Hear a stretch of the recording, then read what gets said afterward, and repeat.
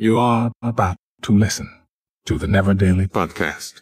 This is the biggest thing since the Zapruder film. So many questions. I don't have any answers. But please don't stop listening To the NeverDaily podcast.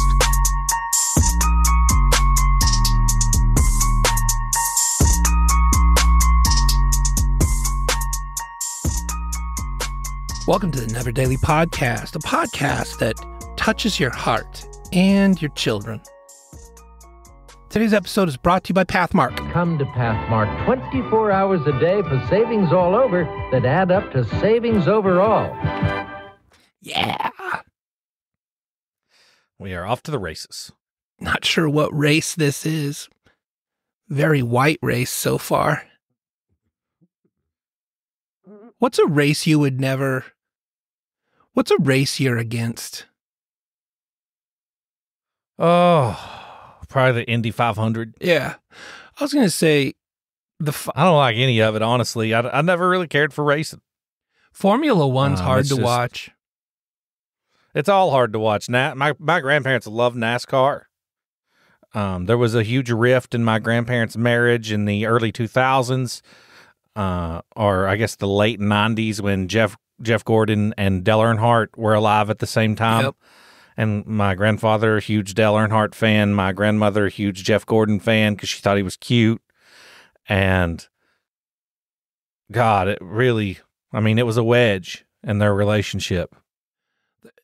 It's almost like the culture, the race culture creates that enmity between performers, athletes,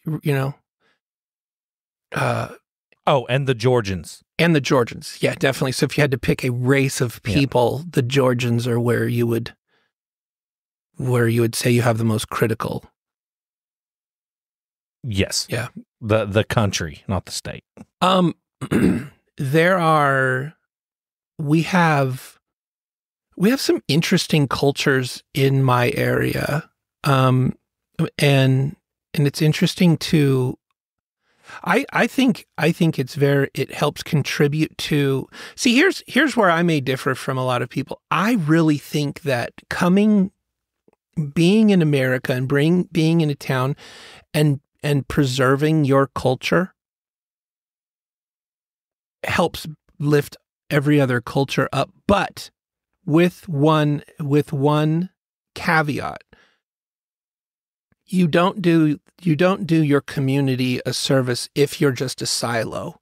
So I think if you go to a country to live and to take advantage of whatever amenities that country or that area has, I think you should look at assimilating. And I know a lot of people we always think of like the evil guy on, with the lair on a cliff when you hear assimilation. But I think assimilation's important to a certain degree. Like, being involved in the community, if your kids go to a certain school, being a voice there rather than just siloing yourself off, I think that's really valuable. I thought assimilation meant like moving to a new place, and I guess what I thought assimilation meant is kind of what you were talking about. I guess I thought it was more taking on that embracing the culture or the lifestyle of the people that you're now around. You know what I think it would be is if you look up, if you can go, there are practice tests. If you go and grab a practice test for U.S. citizenship. One, I think if you asked most of the kids these days, they couldn't pass the test. I don't know if a lot of adults could pass the test. Jess is saying she couldn't. And that's a truth. That's not like, I'm not finger wagging anybody. It's heavy duty. The things that they have to know, the things that they have to understand about the United States, its history, its laws, what we do, what we don't do, it's based on I guess you could say a moral baseline.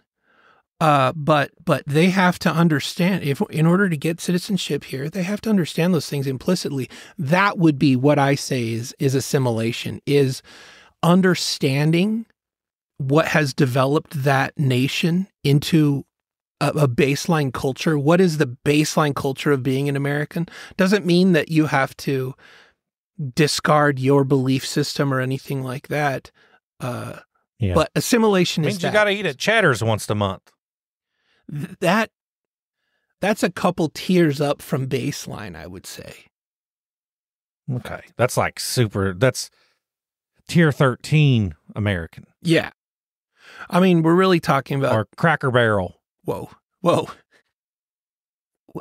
That's a high bar. Going to yard sales. Okay, there. You could put that on there.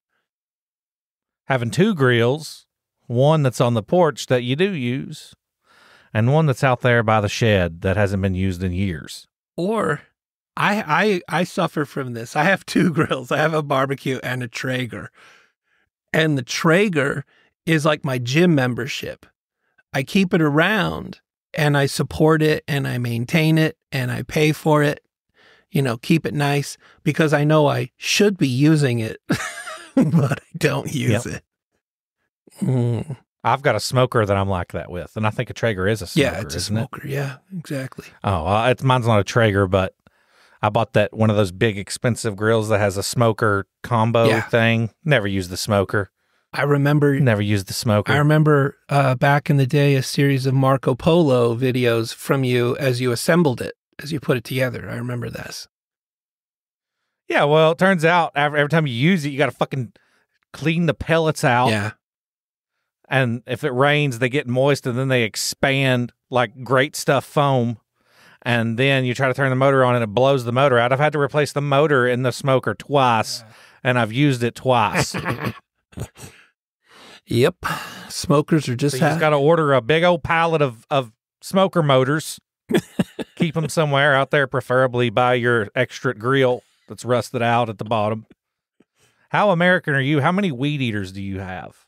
2. You're semi-American. 1 I don't ever use. It's a backup. Yeah. And it would take you 30 minutes just to get it started.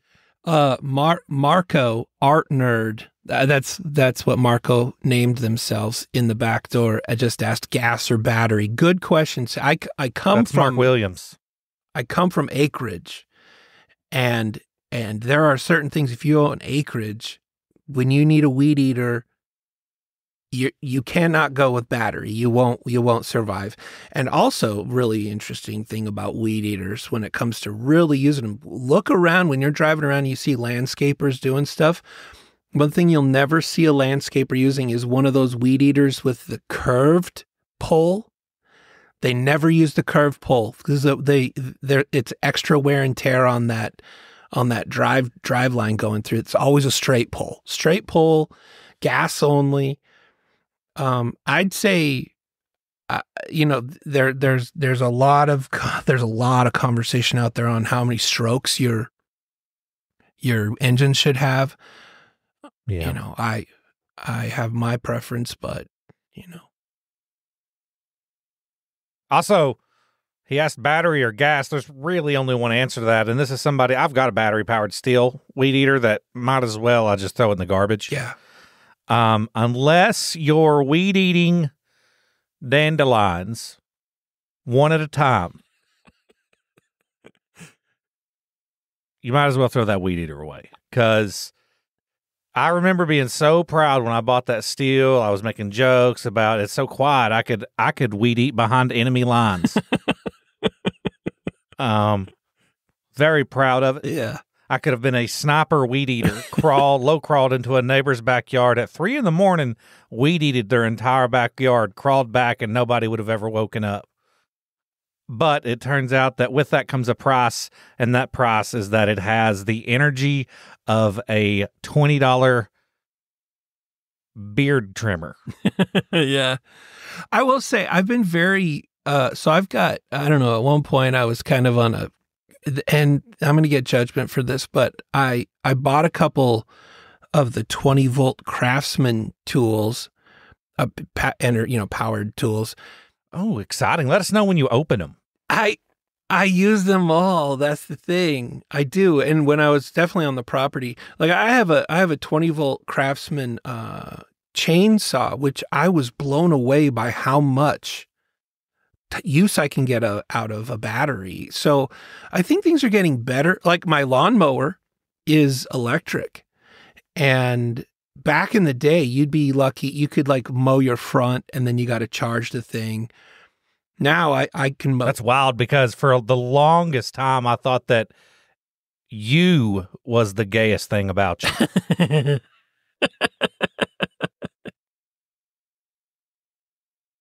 No, I think if you looked at it's your lawnmower, if you looked at my whole lineup of lawn and maintenance accessories that are all battery powered, you would think that definitely I'm the Ibiza of battery powered power tools. I'm the Ibiza. Yeah, I have. There are benefits. I mean, the maintenance benefits alone make it. If you just live in like a duplex or something, and you got a little bitty, I mean, they're fine. Yeah, but if you've got to start weed eating or mowing like a fence row, or like anything above Kentucky bluegrass, like fucking forget about it. You're not going to be able to do it. No, my battery powered stuff is all light and powerful. I'm actually pretty impressed with the stuff. Like I've got one. It changed my life for a while because I had a bunch of trees. It's a chainsaw, but the chainsaw is a jaw. So the bottom jaw is just it forces whatever you put in the middle into the chainsaw, and it's it's the size of like a bullpup AR style. It's small. Yeah, I've seen those. Yeah, and they work. I convinced my in-laws came over and they live on a farm and they loved it so much. I loaned it to them for a while and then I ended up just buying one for them for Christmas. But you're right on if you got a fence line or something like that. My gas powered weed eater is the kind that has the loop where you can hook it to like your belt or whatever because you're holding that thing so long. It's It's like you can hook this to your suspenders, your landscaping suspenders. So, yeah, definitely. How do we get off on that? Do you get off on that? I don't know. I don't know. I recorded with Deadbug this morning. Oh, how'd that go? That fella's doing well. He's doing good. He's making big moves. He's got big things in the horizon. I don't think I can talk about them yet, but that's all I can say, I think, as of now. But he's getting ready to get into something big. Yeah, that's exciting. So I'm happy for him. He's good at that. It was always interesting to talk to him because he was always working on something. He's different than most podcasters out there because he has a extremely legitimate professional life, and so talking to him, it's always interesting because when he's not being Deadbug, he's being a legit director of TV stuff. So he's always into something. Well, I think I can say this. I'm not going to say much else, but he passed up the opportunity to go spend 2 weeks hanging out with and doing some other things for Violent J from ICP and the lead singer of the Smashing Pumpkins. I don't remember the guy's name. Billy Corgan. Yeah. Wow, that's because his other they were things going to pay for his. He's doing. That's all I'm going to say. But that's big. Yeah. He's got some stuff going on. I'm very happy for him. He deserves it. Well, good.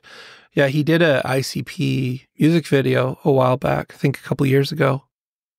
If I sound grouchy, I'm sorry because I was riding TCK until 3:30 this morning, and then I got up at 6 to record with Deadbug.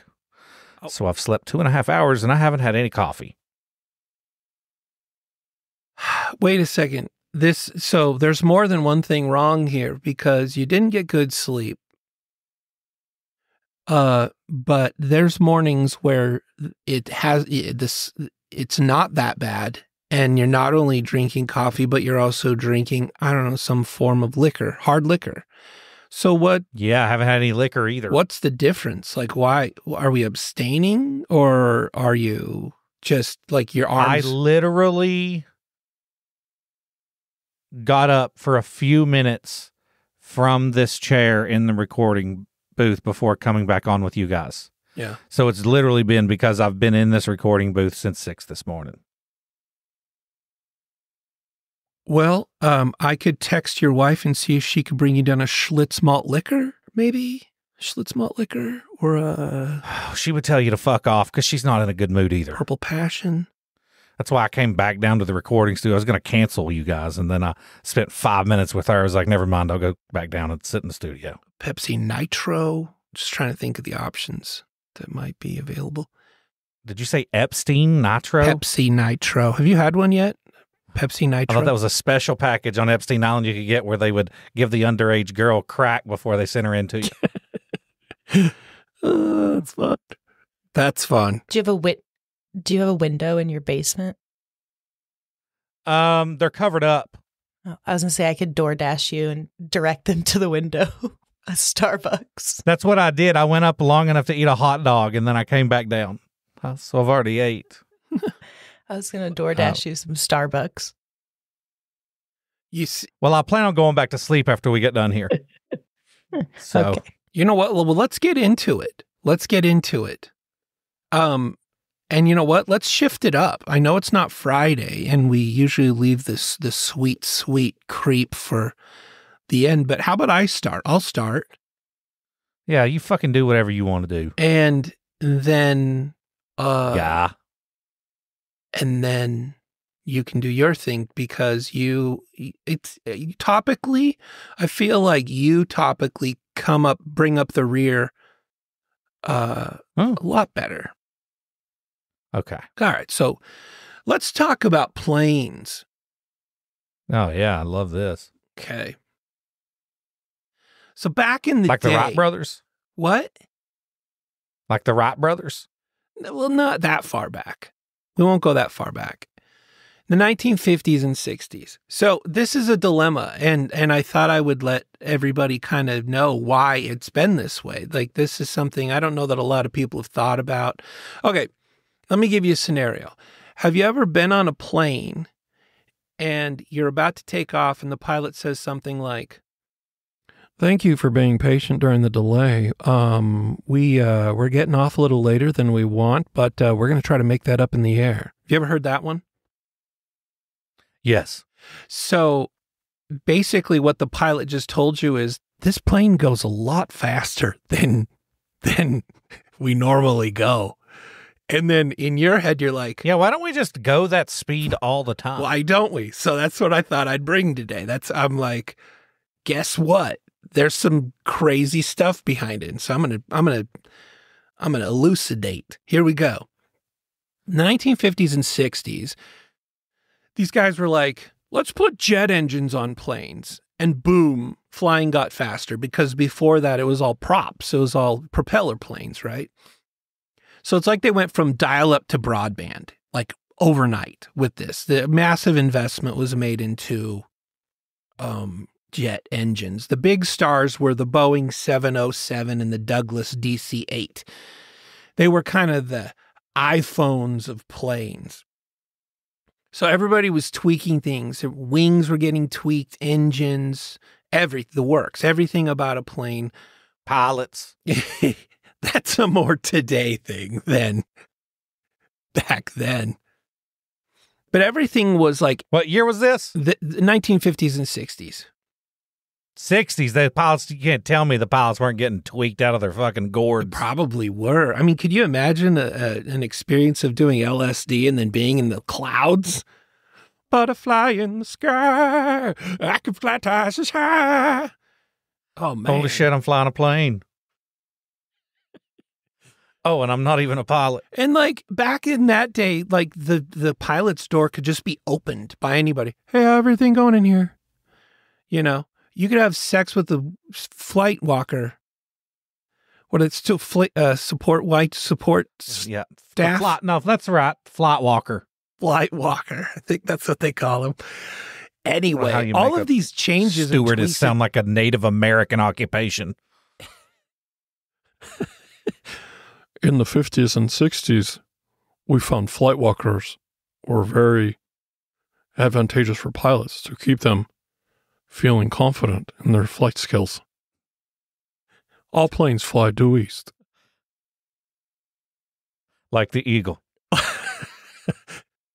So speaking of eagles, though, that's one of the reasons that there was all this innovation during the time, because they were trying to make flying smoother and less of a gas guzzler.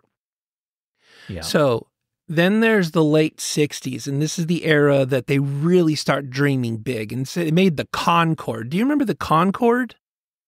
Do I remember the Concorde? No, tell me about it. All right. So the Concorde, you might have seen it. It's a white plane, and it's really long. I know what it looks like. Okay. Crazy thing about it is the shape of it. The whole point of the Concorde is to go supersonic. So it goes faster than the speed of sound. And then it can also go from like New York to London in like 2 hours or something like that. It's crazy. The shape of the plane is very unique because it's very wild stuff. It's very long, but it also needs to be aerodynamic to be able to get over the speed of sound. So the nose is very long. It's so long that when the plane looks like Kathy Griffin with a jetpack. Yeah. The nose actually detaches and tilts downward so the pilots can see the runway. That's how long it is. So anyway, you got the Concorde, which is kind of the American flag version of super fast Mach 2, they call it. So these things could go Mach 2. You also have the Tupolev Tu-144, which is the Russian competitor, right? Both of them are supersonic. Honestly, though, they're like high-end sport cars. They're not for everyday use. So these were luxury planes where millionaires, business people that had to get from A to B really fast, they were scheduling these, but like basic seats on them cost $1,000 or more, even back then. So the 1970s comes around and people start keeping it real. After the speed craze, the aviation folks decided, they were like, let's focus on saving gas, cutting some costs, and how about not crashing? Because they had some really bad things start to happen with some of these supersonic planes, because literally it's like a Top Gun plane full of just passengers. It's crazy. So the Boeing 747 became the poster child. And this is one we all probably know the name of. Like if somebody said, name a Boeing plane, everybody would say 747. So that's the Home Alone plane. Yeah, exactly. So this plane's more about packing people in and going the distance without burning a hole in everybody's pocket. So here's where things really get interesting. Like a prostitute. Packing people in and going the distance without burning a hole in the pocket. Yeah, it really is. It really is. Prostitute of the sky. A lot of people say that. Yeah. About the 747. I didn't know they said that about it, but yeah, it's a saying. You can spend more time at airports. I should. All right. So here's where I start answering the question, why haven't we gone faster? So breaking the sound barrier is cool and all, but it's loud, like really loud. It's not just a little pop. It's a full sonic boom that's not so great for people on the ground. So the authorities were like, let's not do that over cities and stuff. And so I don't know if you know it, but in order to break the sound barrier, it's weird when you think about it. So all you have to do to know how fast you have to go to break the sound barrier is to know how fast sound travels. And so if we go to ChatGPT and we say, how fast does sound travel? It will tell us the speed of sound varies depending on the medium through which it's traveling. In general, sound travels faster in solids, believe it or not, than in liquids, and slowest in gases. However, the most commonly referenced speed of sound is in the air, because we're not trying to, go through the speed of sound through aluminum. So in dry air at 20 degrees Celsius, which is, they're basically just creating a baseline, the speed of sound is approximately 343 meters per second, or 1,125 feet per second. In miles per hour, frickin' GPT. Who does anything in feet per second? That's like, oh, I got to go see grandma. I got to travel 6,712 feet per second to get there. Gosh. Now I'm waiting for it to analyze my question of how fast it's like 600 miles per hour. I'm just going to say, let's see, 68 degrees Fahrenheit is approximately 767.27 miles per hour. So it's mid 700s to break the sound barrier. Okay. So if you go faster than that, which all these planes can, they can all do it. But if you go faster than that, you hear a sonic boom, which is the same thing on a bigger scale that you hear when you hear a whip crack. That crack sound that you're hearing is actually the whip exceeding the speed of sound. And that's why you hear the crack. That's also why you hear the crack of lightning, because it's separating the air and the air is coming back together beyond the speed of sound, and it creates the thunder. So anyway, going super fast in the air eats up fuel like crazy. It's like driving a truck uphill with a heavy load, and the heavy load in this case being people. Thirsty work for an airplane. So for airlines, especially on long trips, it's like choosing between a gas bill and a mortgage. Like we could take people super, super fast, but so what they've done is they've created an appreciable baseline that says, yeah, we'll get you there. It takes X number of hours. So most planes use wings that are swept back a bit. Think like the classic cool, not too flashy. They're great for cruising without guzzling too much gas. Now, supersonic jets need wings that look like they're from a sci-fi movie, and they're good for going fast, but not so much for just hanging around in the sky. Also, could be really turbulent. It's much more of a bumpy ride if you're in a supersonic. When you go faster, the air pushes back harder, and it's like running into a wall of invisible jello. So near the sound barrier, this gets super intense, and the plane's like, I'm going to need more fuel, buddy. And then that's when the pilot has to make the decision. So here's the deal. Planes haven't gone faster since the 60s because it's a mix of science stuff, cash concerns, and keeping the planet happy. So we all like the idea of zipping around like in a sci-fi movie, but for now, we're keeping it in steady 560, mid 600s. That's as fast as you're going to see a commercial airliner go, even though they could crush it. They could totally crush that speed. Fun fact to note here, did you know that if you get in an airplane that has two big giant jets on the wing, one on each side, if one of those blew out, the jet on the other side is still strong enough to fly that plane supersonic? Like, that's how powerful those jets are. So, did you know what? That you are talking about airports and planes and engines and speed and motors and supersonic and passing the speed of vision, and I don't care. Just want a place to put my feet. Isn't it true? It's become so unpleasant for everyone. When will we have the science? I'm excited when we have the technology to have a place to put our feet on the plane. I tell you what I think is interesting about that is they seem to keep trying to reduce the amount of freedom and space we have whilst sitting in the plane. What I don't think they understand is that the majority of us would love to see a sea change where they're like, you know what? Screw sitting down. Everybody's reclining.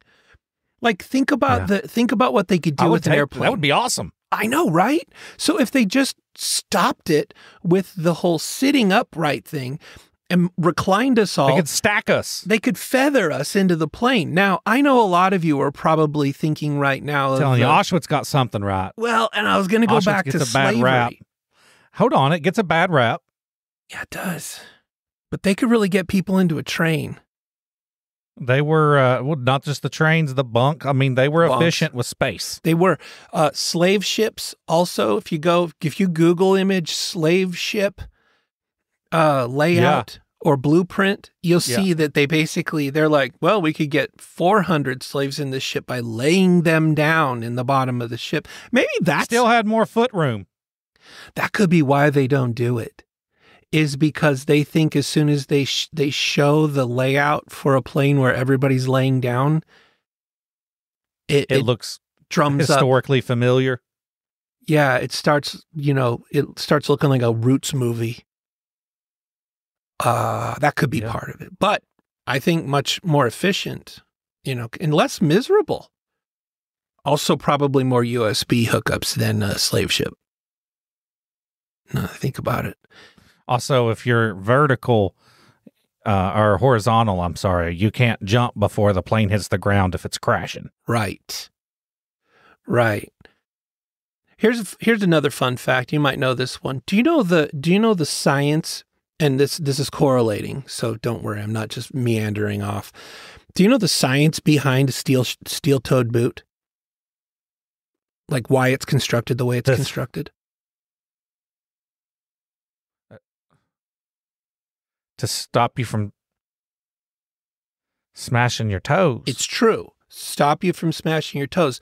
If you look at the way the steel cup is constructed, though, under intense load, the boot is built so that cup buckles backward into your foot. The reason for this is they determined that a steel toe that crushes downward and just smashes everything, you lost all your toes. But if the steel toe under load tilts backward and cuts all of your toes off, they can all be reattached. Yeah. Great, huh?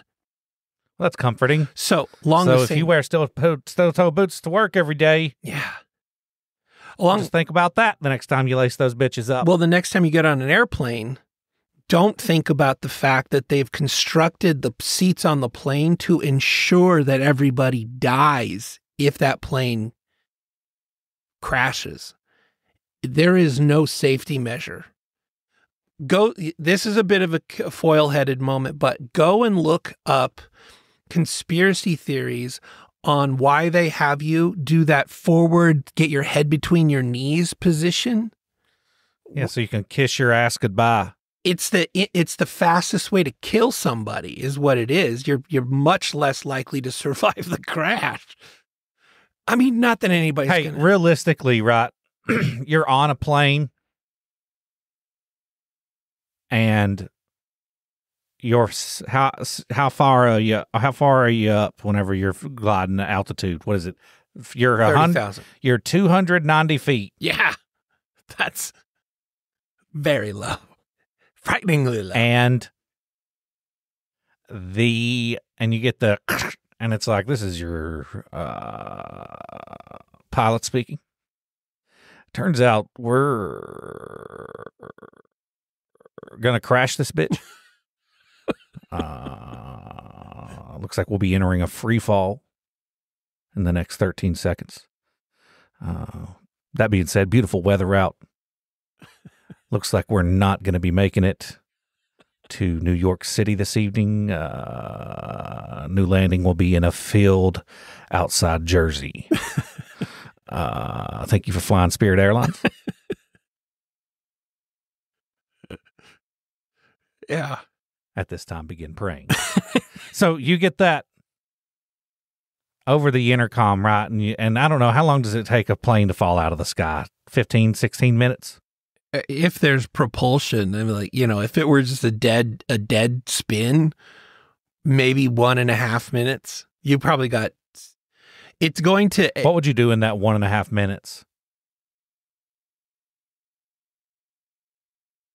I know what I'd do.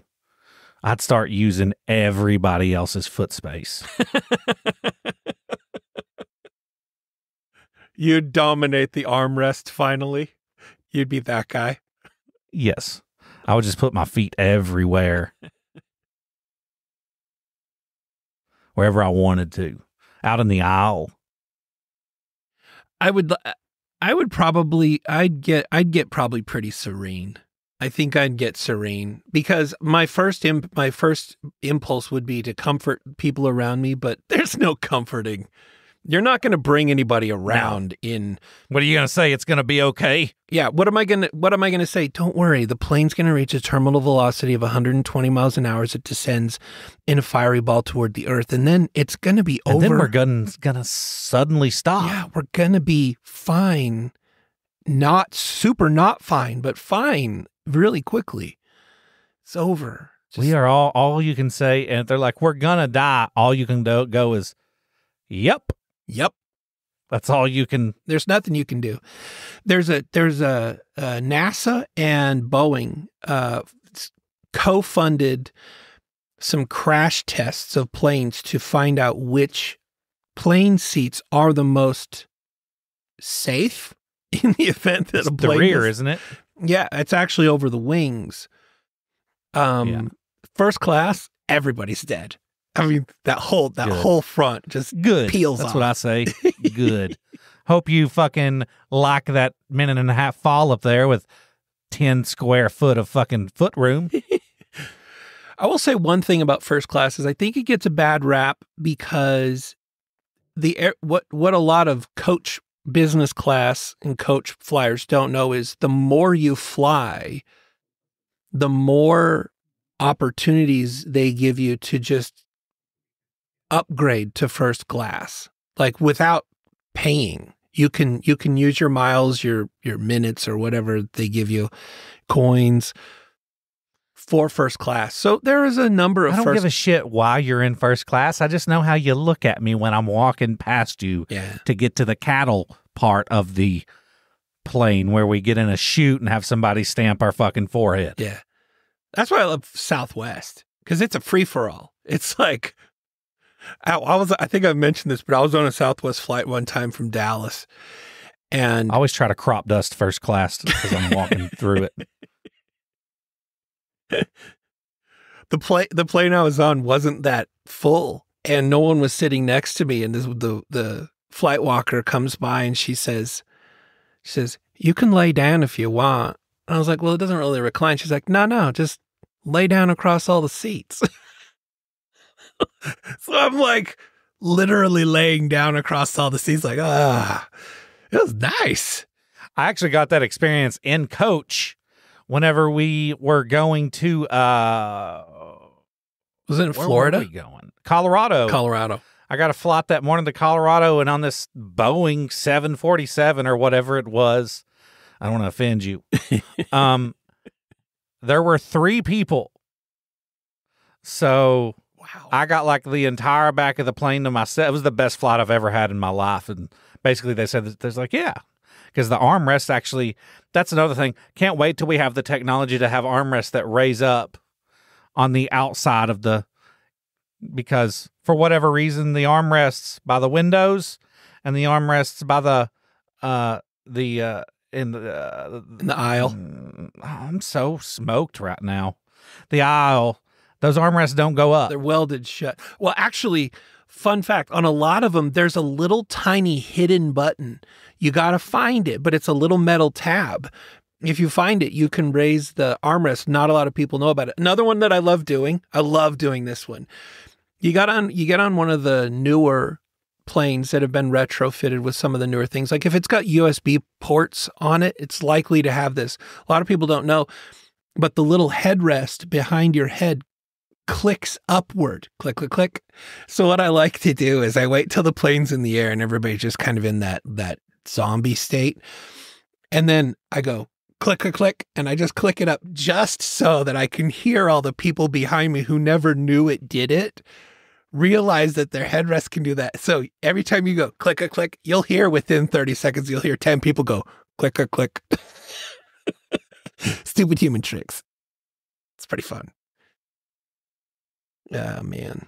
Well, that's all I had on. I like to do a trick when it's like that, where when we get up to flying altitude, I scream to get a reaction, and it always works every time. Is if you scream, you've got a bomb. Not just everybody behind you will also react, but everybody in front of you. And then a guy comes out, and it turns out he's an employee in regular clothes, and he says, "I'm a marshal, a U.S. marshal." Yeah. Well, those plain clothes, they're on a lot of flights. You don't know it, but they're there. They're there. You ever been on a flight where there is a prisoner that they're transporting? No, I don't think I have. so. I've been on a flight. I wasn't sure. I didn't ask, but I've been on a flight with a guy that was in handcuffs. Now, it could have been one of two things. It could have either been an extradition to like another state or something, or it could have been have you ever been on one of those flights where it's a layover, but you stay on the plane because you don't need to get off on that? Happens every once in a while. So I'm not quite sure. Yeah. But there was a dude sitting next to a dude. That dude had handcuffs on. And I thought to myself, that's not too much worse than everybody else on the plane. Like, it's not that much more uncomfortable. Yeah. Than what everybody else is dealing with. No need in putting foot cuffs on him. Yeah. We're all wearing them. It's true. It's true. All right. That's all I got. Let me tell you something else. Okay.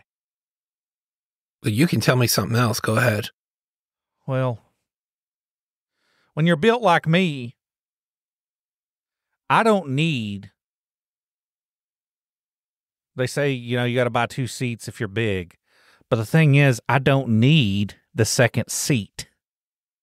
I don't need the sitting portion of the seat. Yeah. I've got enough ass space. I just need to buy a second backrest. So if I could get a discount where I could tell the person, like, I don't need the seat. If I could just buy a second, I need 2 seats, but I need 1.5 seats. Yeah. Yeah. I need 1 seat and 2 backrests. It's like they make the foot box area so painfully small that you think that's the thing that everybody's complaining about, but nobody's thinking about the fact that the width of the seat is like, you couldn't get 3 Paris Hiltons inside of the width of the back of the seat. Everybody's shoulders, everybody's doing a weird lean thing to make it work. Yeah. I am so leaning into I have like permanent nerve damage in my funny bone nerve from that stupid food cart hitting my elbow all the time because I'm constantly leaning in the thing. My elbows come in contact with more pubic bones than I am interested in counting. So I always choose an aisle seat. So you can make contact with the pubic bones. Yeah. Yeah. I don't prefer it, but it does happen. So you have to be prepared. You just have to be prepared. You know what I really hate about airplanes? What? There's no space for your feet. I feel like we already covered this. All humans have feet. Why didn't we think about that when we were designing airplanes? If there's black people and white people and gay people and straight people and Mexican people and trans people and Buddhists and Mormons and Christians and atheists, and you know what all those people have in common? They all have feet. They do. They have a non-kosher and a kosher option on the food menu, but none of us know where to put our feet. It's true. They just don't care. They don't care. You really do feel like cattle when you're going back to coach. Like sometimes I like to moo Yeah. when I'm going back there. It's like, get back here, you fat, slobby bastards. I'm often Find a place. Oh, your seatbelt's broken? Fuck it. You're in coach. You don't matter. I am often surprised at the movie selections that they have on, because sometimes I'll look up and I'll see what somebody else is watching. I'm like, oh my gosh, I can't. Everyone is watching that movie with you. What you're watching on the screen. Yeah, it's usually Holes with Shia LaBeouf or The Bourne Ultimatum. Things have gotten better. They've got like internet on the plane and stuff now if you want it. I used to prefer plane flight because it was my time to completely be off the grid. Like there was no option. Nobody could reach out to you. Nothing. But now it's not that easy. Right. So, well, what'd you bring? I brought something fun today. Okay. And whenever I introduce you to this from the beginning, it's going to sound like an ad.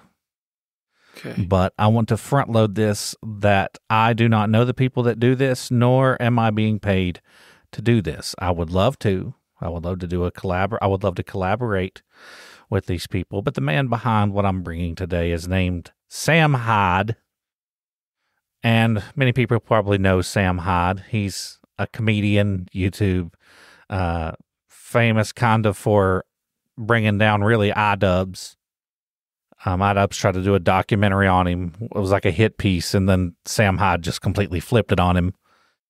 And it was really the first L that iDubbbz ever took, was trying to do this documentary on Sam Hyde. But Sam Hyde, 2 years ago, started a show called Fish Tank Live, and I came across this the other night, and I have been obsessed with it ever since. I've never seen anything like this.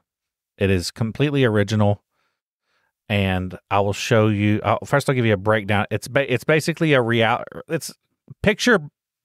the TV show Big Brother? Yeah. Well, I don't. Okay. I never saw it. Okay. But I know that it was, correct me if I'm wrong, a reality show just putting a bunch of people in a house and seeing what happens, right? Yep. So picture that, and then imagine that you as the viewer can access any room at any time. And not only can you access that room, but you can also verbally communicate with the contestants. Oh, so it's sort of a cranky And it's not correct. Well, here, I'll pull it up. I've got it pulled up right now. And you can describe what you're seeing.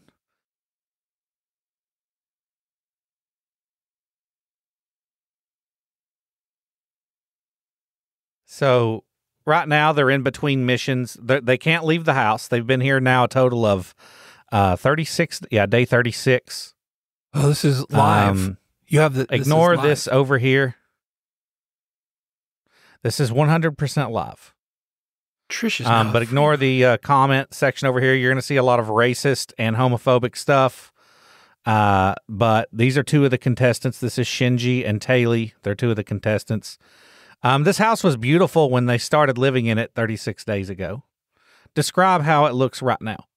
Just this room. Yeah, it looks like... It looks like Joan Jett and Willy Wonka had a baby and then taped that baby to a baseball bat and then beat every piece of furniture with that colorful baby. Exactly. It's like but there's trash and shit all over the floor. The furniture's broken. So this is bedroom 3, as you can see here. And down here we have a map of the whole house. You see this? Oh, yeah. Yeah, okay. And the green spot. Can you see my cursor? Yeah, and you can see the green spot like that's the room you're looking at, right? So, can you click around? Yep, anywhere you want to go. Whoa. And this is 100% live. Look at that. Oh, gross. That's the kitchen. Look at the floor. How do they walk on that? Yeah, that's poop. They're kind of all broken people right now because they've been locked in this house with each other for 36 days. And what happens is challenges are thrown at them. They get very little sleep, and you, as the viewer, can dictate what they have to do. No. So you can pay tokens, you buy tokens, and you can pay, if you've got a contestant you don't like, you can take their bed from them. If you pay enough. So they don't have a bed. If you pay enough. You can, and another thing you can do, I've used up all my tokens so far, I haven't bought any new ones yet, but if I wanted to talk to this guy right now, you see this TTS? Yeah. Click on that. And he'd have to talk to you. I could type in my message. I type in a message right here. I've only got 76 tokens right now. It costs 100. But, and it has an automated AI that reads the message out loud into the room. Oh my gosh. So they're constantly barraged with people's TTS messages. Constantly. Day and night. If I had the volume on right now, you would hear this guy's probably being barraged with messages. Like 3 here's the a.m., bar. these guys are just getting barraged with messages from the Netherlands because they just woke up there. Look at this guy dozing off on the couch. Look, there's flour all over this bed. Why? They shaved somebody's head here in the floor. Why? Why don't they clean? There's a Living room vacuum is right trashed. there. I see the vacuum. I couldn't. Now, many of you, look at the trash on the stairs. I could never. I cannot see a world where I would allow myself. Well, again, now maybe I take that back, because if you are living with people who are okay with living in squalor, you would end up setting a precedent where you are just willing to pick up after them. Is he painting on the they said carpet? They told him the other night that he has to paint the whole house, and then they gave him acrylic paints from from Hobby Lobby. Oh my god! What are these people like? Okay, is this round? Have there been people that have come and then they get released from the house in this? Yeah. So I'll show you here in a second the contenders. What are they? What are they? But yeah, this guy's name is TJ. He's one of there's only 3 remaining contenders left, and he's having to paint the whole house with acrylic paints and one little 1-inch brush. So this is the attic. You can see here, this is bedroom 1. Bedroom 1 has seen better days. What's As the you can end see, game? TJ started painting in here the other night. I was watching him, and he got tired and went to another room. What's the end game here? What are they? $50,000. That's to the it? winner that lasts the longest. Yeah. Oh, I don't know. Here's bedroom 2. They used to all have bed frames, but they have one by one had their beds taken. Oh. By viewers. And you can even go in the bathrooms. You could. There's cameras in the bathrooms, like when they're going. This is in a bathroom. Oh, look, they blur it out. The master bathroom. Yeah, they just blur out the toilet and the shower, but that doesn't really matter because one of the contestants, Airsoft Fatty, who you probably recognize. Do you know Airsoft Fatty? Is he the one with the mom? The old lives in a house full of cats. Yeah, and his mom is like, she's a meme. Really as well. fat guy. Yeah, yeah. He's one of the people in the show. Is he in he's this house naked right half now? the time? He usually is. Airsoft Fatty actually isn't a contestant, but he's what they call a freeloader. So they have people that are staying here that are there for the sole purpose of annoying and pissing off the contenders. Oh my god! How long does it? Airsoft Fatty is one of the. What's the run time? Like, how long do they have to? Is it just until everybody gives up except for one person? It could be years. They're voted off. They're voted off. Or they can quit. Okay. They're voted off or they can quit. A lot of times people quit. And it's just fast. Like, here's the kind of things you can buy to fuck with the people. So here's Bed Snatcher. For 6,400 tokens, you can remove a contestant's bed for the night. Oh my gosh. You can buy a loot crate. You can bring a crate of goodies to the contestant of your choice, which is always they appreciate because they have very little food. They have to scavenge pretty much. How much does a token cost? How much are you spending when you buy tokens? I'll show you here in just a second. Okay. So you can have snacks delivered. Here's the Scream, which they're sold out right now, and that means you can have a staff member will go and scream at the contestant of your choice. Oh my gosh! You gotta be kidding me. Cigarette, you can deliver them a cigarette. You can make 2 contestants have a date. But they have to have it in the room of the house. When it comes to like sexy time and stuff, has that happened on the show? Like, has that? I just now started watching. It might have happened in season 1. I don't know. I'm sure it probably did. This is like This is like if Gladiators and Omegle had a baby. Yeah, exactly. Wow. For 3,000 tokens, you can hit the contestant of your choice with "Shut Up," which means they put a silence bag over your target contestant's head. They cannot see or speak for 1 hour. This is torture. For 8,000 tokens, you can initiate beef, where you force 2 contestants to fight. And that happens a lot. You know what would be really interesting is if they made this show, if they broke the show out into multiple cultures where it does, I would say, irrespective of the attendees in the house, but they assign control to what happens in the house based on a culture. So the only people that could buy tokens would be like from the Netherlands, or the only people that could buy tokens are from Iceland, or they're only from the US. Or you could even like say only people from Chicago could buy tokens. Like, it'd be interesting to see which cultures, like, what do Japanese people do with their tokens versus like, you know, Portland. That'd be wild. There has to be, like, I'm blown away that this isn't illegal. Yeah.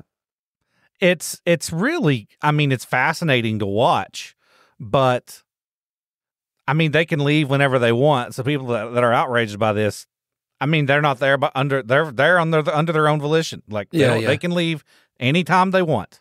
Yeah. It's wild. I've never seen anything like it. That's amazing. So yeah, you have access to any camera in this house with audio. I've just got it turned down. The audio is really great too. Like, you can see I'm in a hallway right now. If they were standing down here at the hallway down here talking just under breath, you'd be able to hear every word. Really? And it looks like right now they're in between challenges. They're just kind of chilling, waiting to be fucked with by the staff. I like that the user interface looks very 2003 too. It's like, you know, it looks like something. Yeah, it almost feels illegal. This almost feels like snuff. Yeah, it feels like a snuff interface, like something you'd find on Tor, or like you'd find on like this would be the interface of the camera system on from the movie The Life Aquatic. Yeah. You know, this is the UI that they have on the submarine kind of thing. Wow. It's crazy. So this right over here, this lady on this couch, her name is Trish. She was a contestant. She got eliminated last night, actually. And they decided that they liked her, so they just made her a freeloader after they eliminated her. So she went from a contestant last night to a freeloader. She just gets to stay with the house and fuck with the remaining contestants. Do you get paid left as a freeloader? Yes. Okay. Wow, this is wild. This is the confessional booth where they can have one-on-one with the audiences, and it's actually, I'll show you where the confessional booth is located underneath this bunk bed.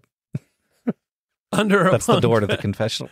So you got to crawl into the space. It is Wow. the wildest thing I've ever found on the internet that's still legal somehow. Here's JT or TJ up here still working on painting the floor. Oh my gosh.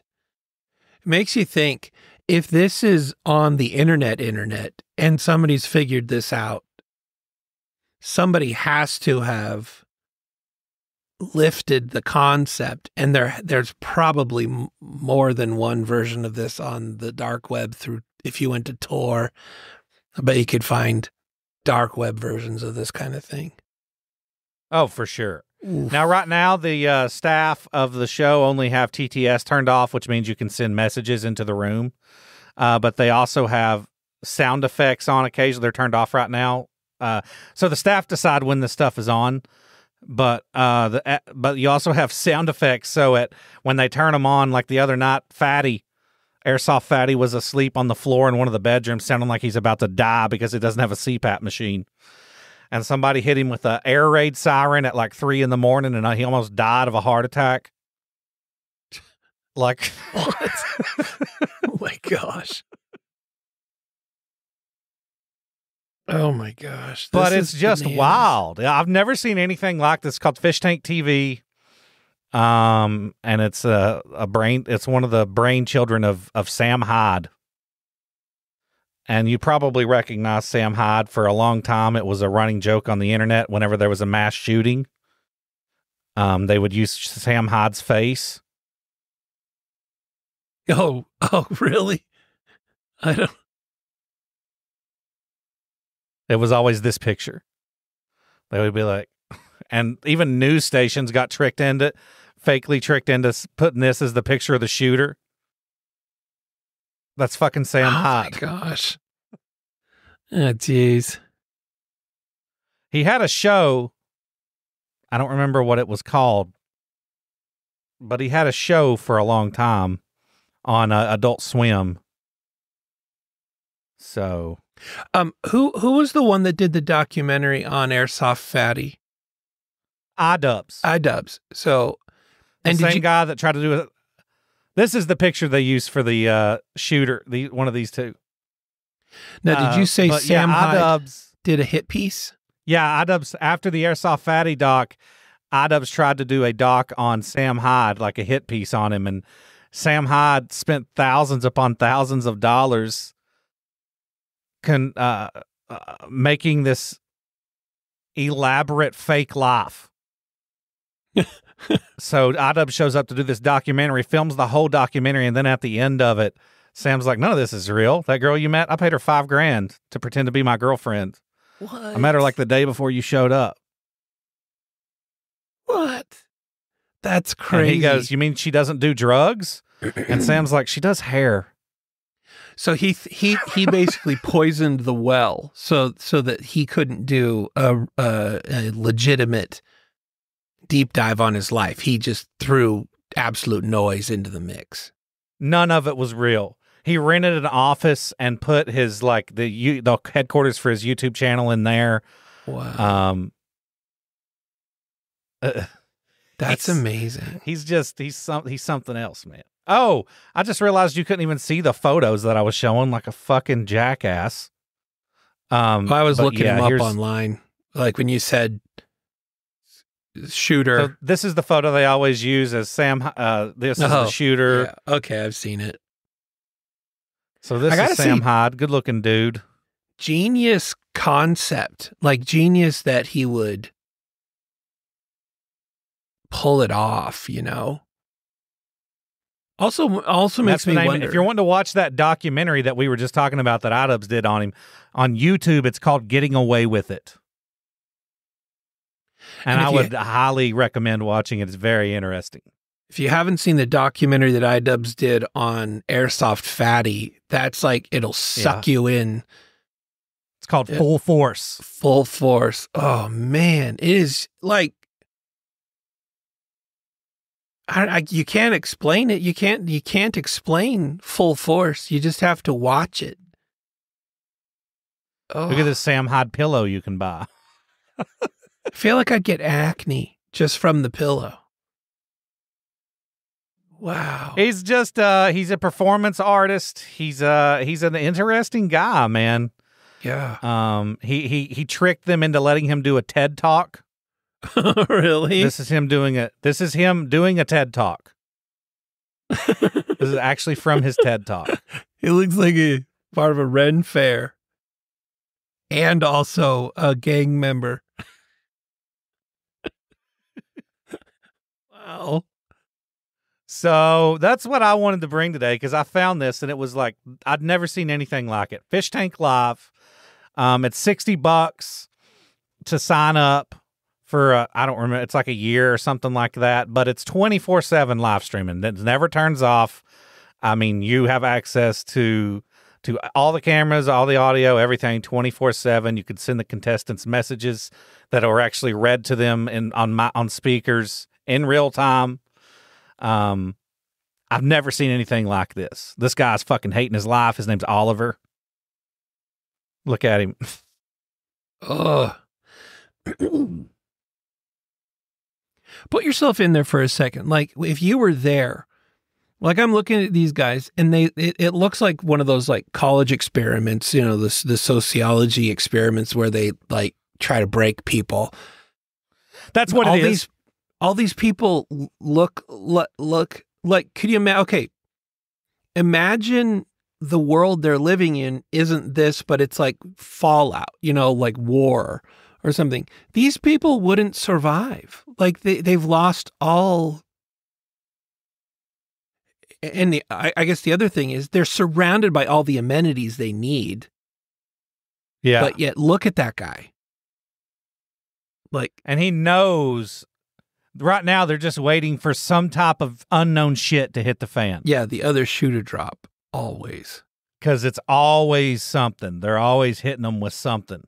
Have you ever looked into, have there been notable, like, money drops? Like somebody dropping just a ridiculous amount of money to do things? Happens all the time. Oh, my gosh. What an ingenious idea. Because they'll also vote. So, like, in real time, the staff will put up, like, should we make Airsoft Fatty get naked and start tackling the contestants? And then you vote yes or no. And you've got to... Oh,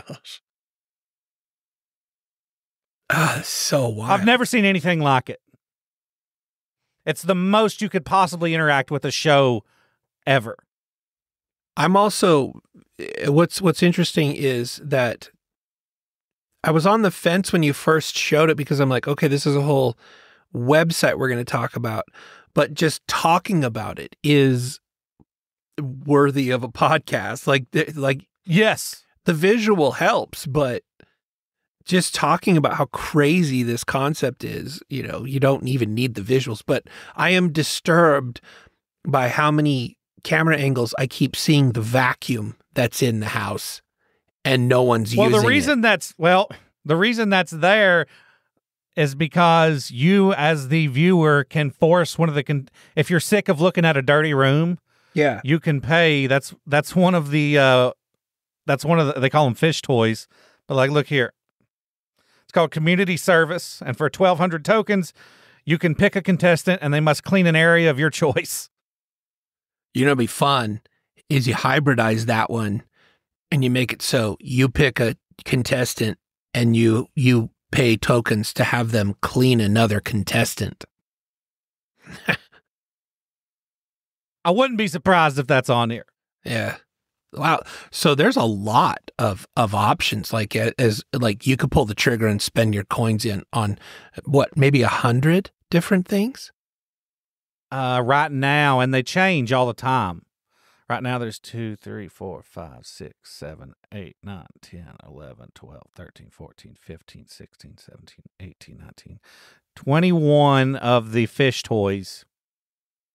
Then you got war toys, which this is a whole different thing that I don't even want to get into, talking about clans and stuff in the comment section, where you can fuck with other...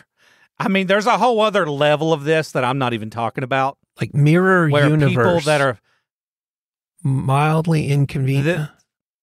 So there are fans, like if you're a fan base of, say, TJ, and they call themselves whatever their clan name is, the TJ people. And then there's people that hate, say, Trish. You can fuck with the people, other listeners. And that's what these toys are for.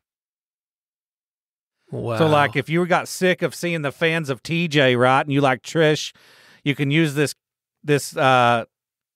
toy called Keyboard Fuckery, and everybody that tries to say anything on the Fish Tank website in the comment section or anything, their keyboard is all jacked up.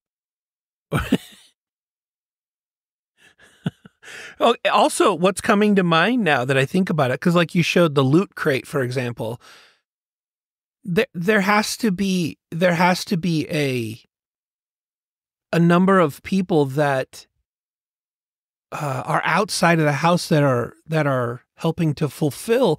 Like if somebody buys a Loot Crate, somewhere nearby there's somebody that's like, oh, okay, I'll talk to you guys later. I got to go put together a Loot Crate. Somebody bought a Loot Crate.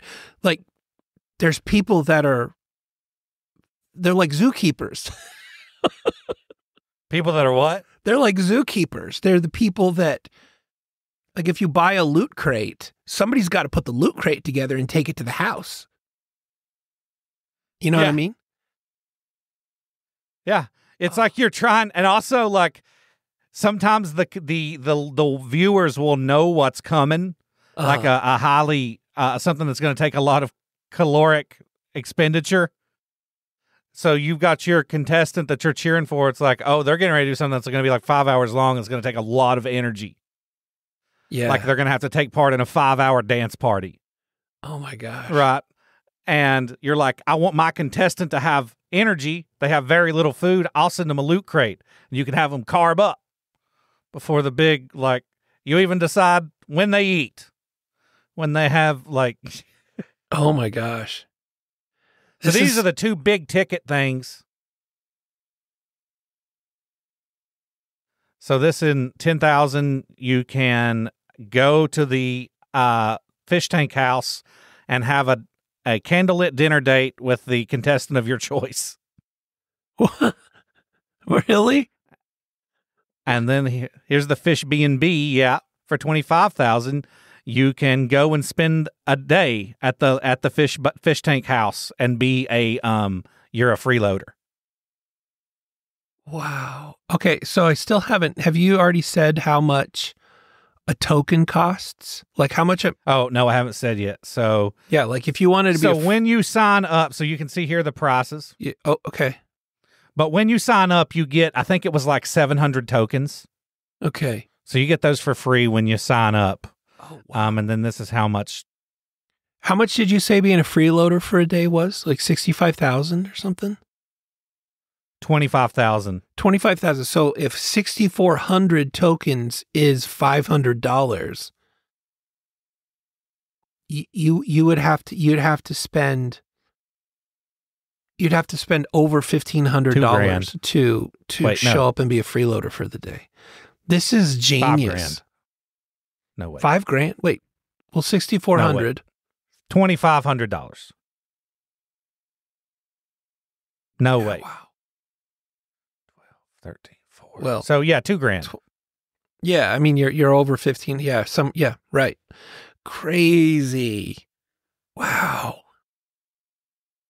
I just can't imagine doing like what we do all day long to earn money, to turn around and spend it on this. Like I'd much rather go in and just like I may have. I'd much rather go in and tell my kids to do something for free.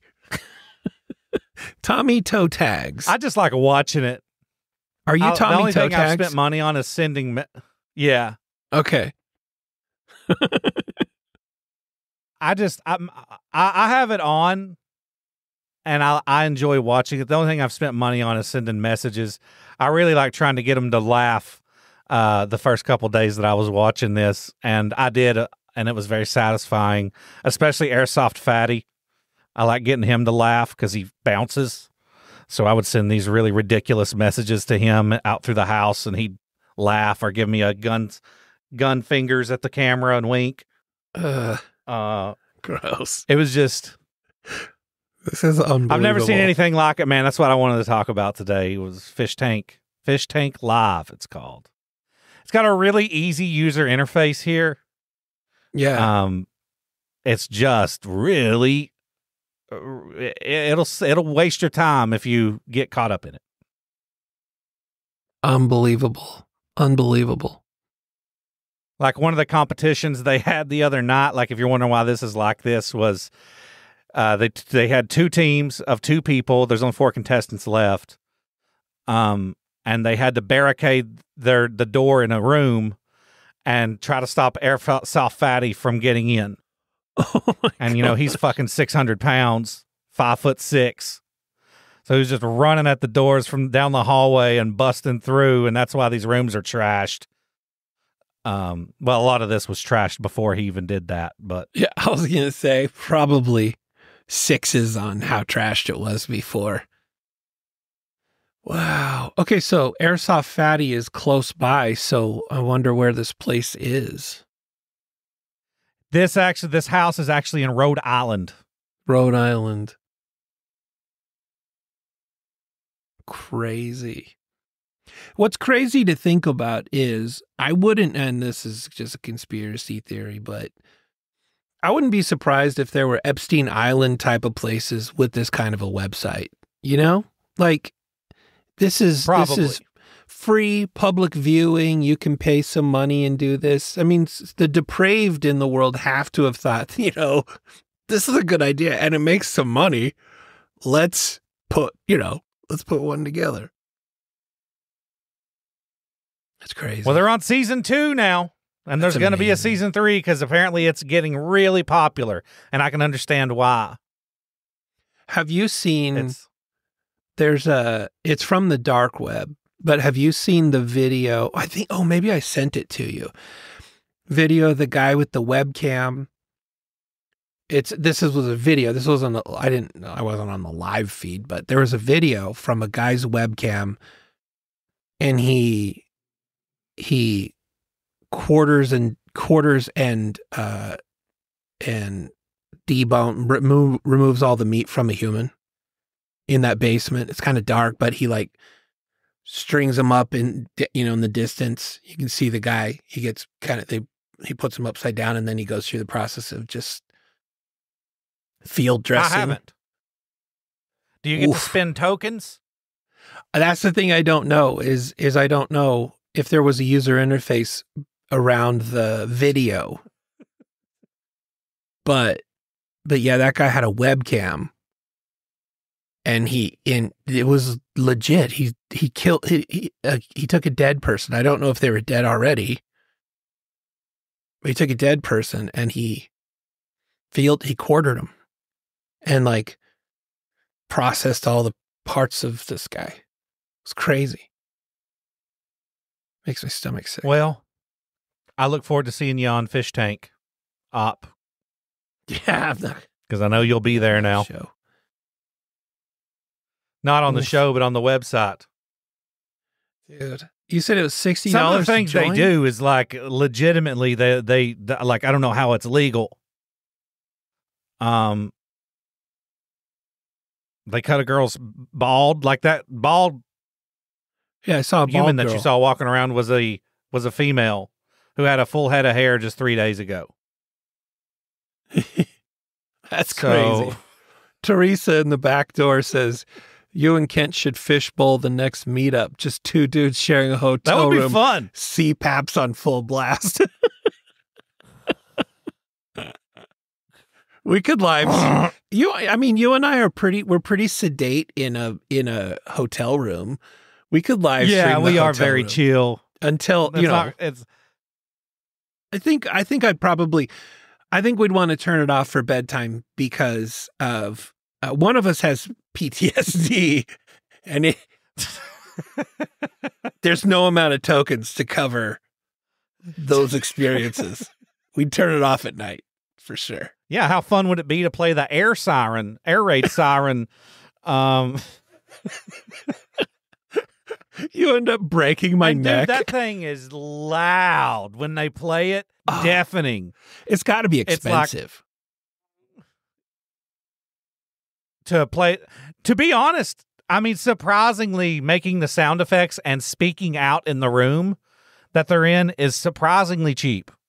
I guess it's not expensive. Yeah, I guess in order to that makes sense. A lot of the live streamers that I've seen where you pay money and suddenly the speaker just says something, those things are lower priced because then it triggers people to do it all the time. Maybe before you know it, it's like the Candy Crush kind of process. It's $1.99 for more coins. It's $1.99. It's not, but before you know it, in a week you've spent $13.99. Where if it were $13.99 to do it once, you'd be like, that's stupid. But you'll do it at $1.99 5 times, 6 times.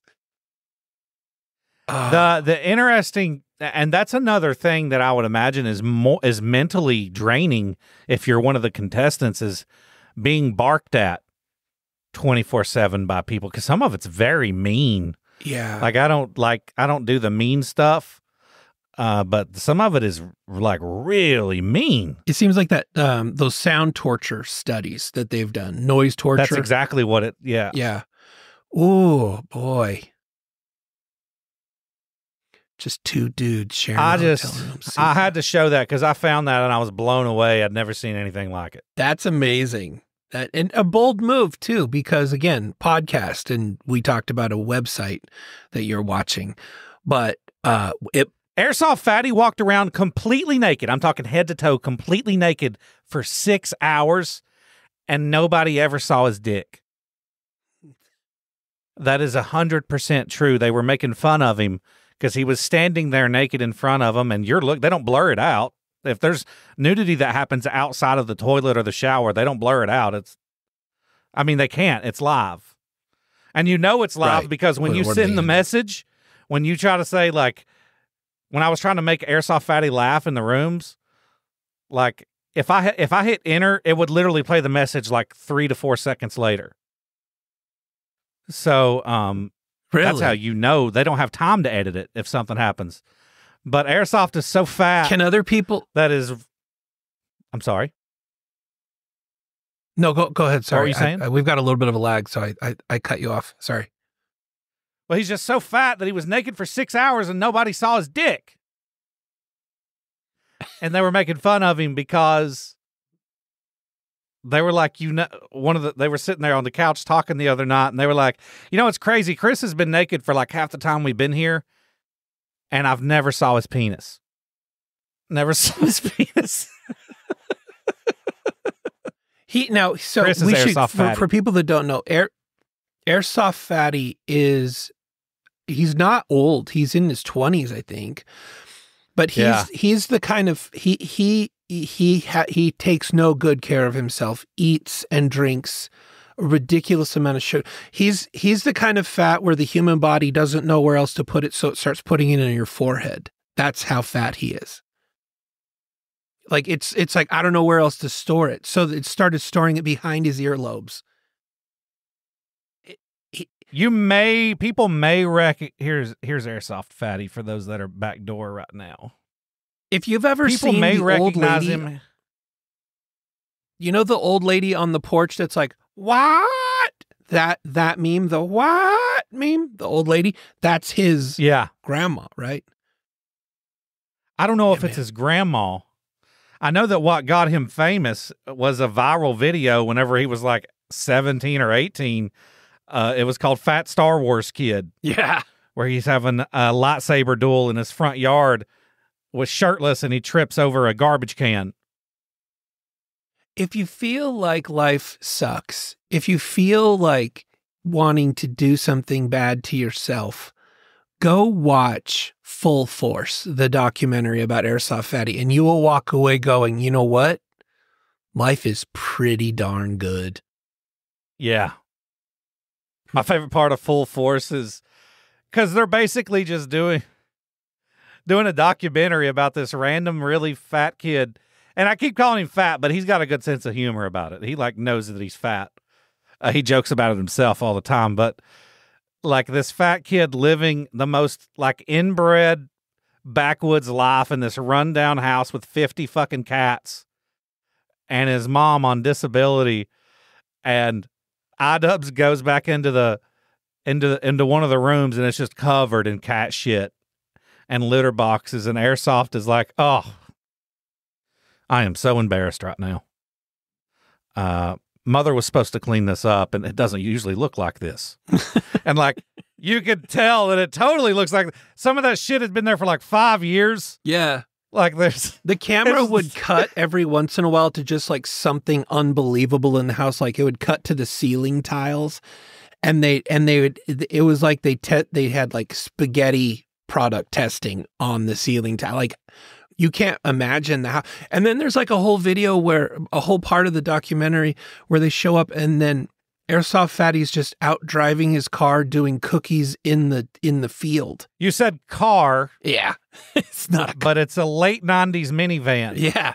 He's just out there ripping around the field. Like I can't recommend it enough. Because like I'm a firm believer in things like BetterHelp. I'm also a firm believer that sometimes you can watch a documentary that makes you feel better about yourself, and that's Full Force. So just to plug everything that we've talked about, the website is Fish Tank Live. They also have a free version where you don't have to pay; you just can't interact or anything, you know. So you don't have to pay anything if you don't want to, and you just want to watch the show. It's free. You can click. You can still go through around the house, listen, everybody, watch everything live in real time. You just can't do any of the interactions or anything. So that's called Fish Tank Live. And then the documentaries are on YouTube, both of them. The documentary on Sam Hyde, the creator of Fish Tank, is called Getting Away With It. And it's by iDubbbz. And the second documentary about Airsoft Fatty is called Full Force, also by iDubbbz. Yeah. All right. Well, that was disturbing. I thought my airline stuff was going to be like the wild ride for this episode, but it turns out that terrible house is the one. Well, if you I just had to share that because I came across it by accident the other night and I was looking for porn, and it shocked me to my core. What I need to know is, in the timeline of you finding that website, how long did it take you to pull out your debit card?